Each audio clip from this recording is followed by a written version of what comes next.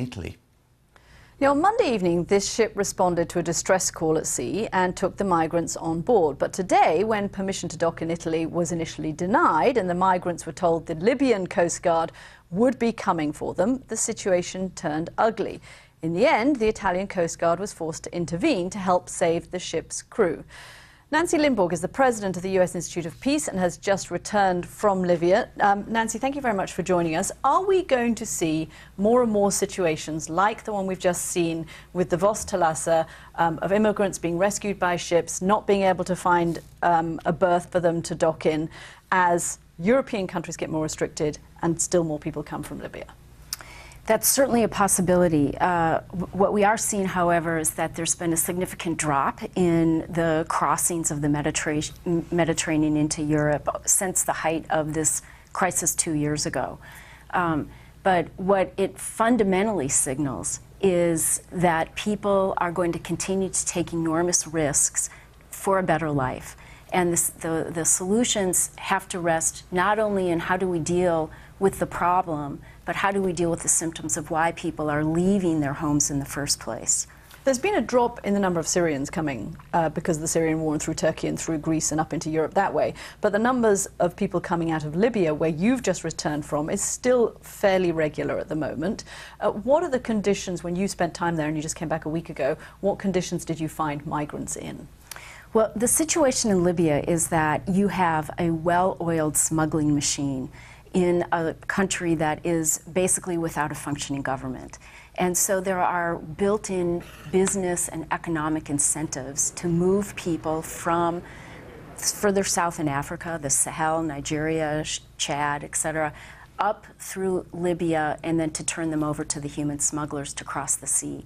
So a big part of this issue has got to be stabilizing Libya, helping a more functioning government, and creating different incentives for the smugglers who right now are making a lot of money on this whole human smuggling operation. Nancy, I remember when I was on one of the ships off the coast that some of the boys that we saved had been kept in a hole on the beach until the conditions were right to send them out to sea, in a hole on the beach for days. And that experience today that we've seen on the Vos Thalassa tells me that they're so desperate not to be sent back to these people smugglers and to these detention centres that they're going to take on ship crews that save them. Yes, well, what we know is that there's somewhere between 7,000 and 10,000 migrants who are in a series of detention centres in Libya.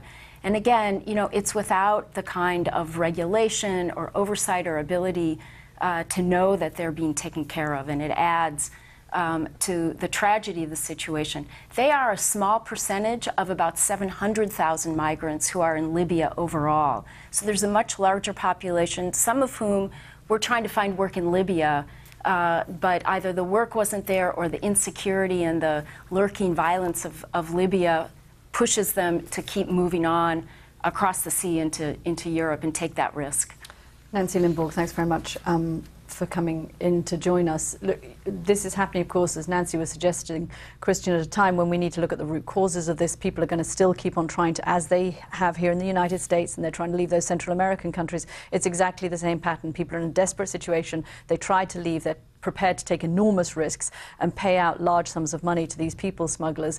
There has to be a better way of addressing this problem, because just building walls or saying we're going to stop all these boats from docking in Italy, I'm not sure that that's the long-term solution. And yet we're at a time when governments are not interested particularly in supporting the aid programs that might stabilise these countries. There has to be a better solution, though, for the ships that are at sea. It is a law of the sea. It is maritime law that you pick up people who are in distress. If you can't dock with the people that you're almost, you know, taking your boat through, if you can't take those people back to land, then what do you do? And if you're facing this risk that your ship's going to be taken over and that you have the Italian Coast Guard to come and save the crew because there's a mutiny on board the ship, that puts ships in an awful predicament. So Europe has to find, for me, a better solution. It seems to me that these disembarkation centres that they're talking about in Europe, that's not really going to be the solution, particularly if people, like you say, are going to take these risks. When you were on that ship off the coast of Libya, what was the impact on the crew of rescuing all of these migrants?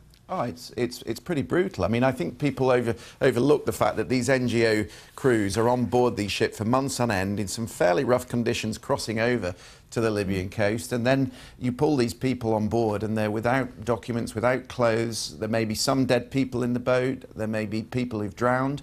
It's a desperate condition, right. and some of them are carrying diseases because they've, of course, been in these detention centres. So it does take a huge toll on the crews, and they've been given a pretty real deal, these NGO crews, by the Italian authorities, because I know what the Italian government is saying, that they're the taxi drivers for the migrants, but you also have to bear in mind the job they're doing.